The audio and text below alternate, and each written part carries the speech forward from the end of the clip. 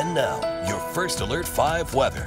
And welcome back, everyone. While cold will certainly be the big story through at least Monday afternoon into Monday night, we've got a wide range of weather conditions expected here in the Centennial State over the next couple of days. Now, let's first start out with the cold, then we'll bounce around to some of the snow and freezing drizzle. These are wind chill advisories in effect tonight through tomorrow morning, and then a second round, a little more expansive from Sunday night into Monday morning. And I think that's when the coldest weather hits the hardest. That's when we're likely to see some of those more dangerous wind chill values down around -20 to -25. Take a look at the low temperature trends over the next 6 mornings here in Colorado Springs. Sunday, 3 degrees, your low tomorrow, down to -2 on Monday, still in single-digit territory Tuesday, but finally some more moderate air moves back into the region with lows back to the 20s by next Friday and Saturday. Take a look at this. Our producer back in the booth, Kaya, just told me that she just got word that DIA is diverting flights due to low visibility and fog. We're seeing fog reducing visibility in the Denver area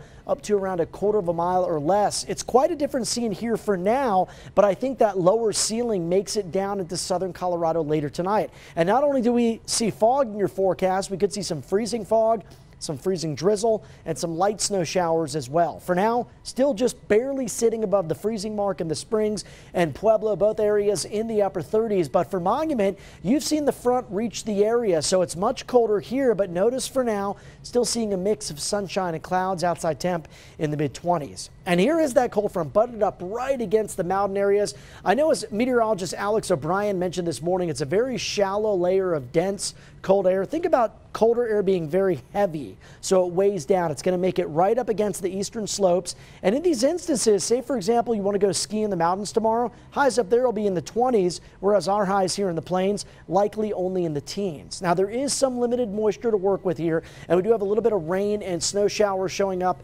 across the high plains, generally just east of Denver, where we're seeing the fog. Also some snow showers in the mountain areas, and a little bit of a rain snow mix down into parts of Baca and Los Animas counties, even a little bit of pink showing up. And there is a cause for concern for some freezing drizzle late tonight up through about midnight here into parts of southern Colorado. Overall, not expecting a big fall of snow. Some flurries, some light snow showers possible late tonight and into the morning hours on Sunday. Some of that could linger, but overall not expecting any more than maybe an inch of total accumulation for areas that even see that much.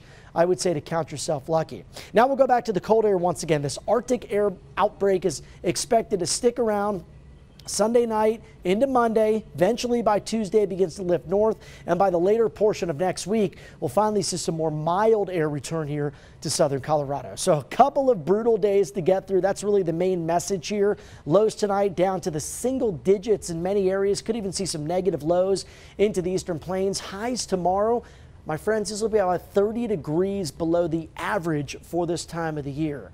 We'll call it cold and potentially unsettled, but really it's going to be overcast and foggy with maybe a few light snow showers. Take a look at Sunday here on the Super 7-day forecast. Look at those wind chill values hour by hour, generally between about 3 and maybe -8 degrees. Finally, as we make our way into Tuesday and Wednesday, we see a return of above freezing temperatures. Also seeing that Arctic air here in Pueblo. Very cold afternoon highs, frigidly cold mornings as well.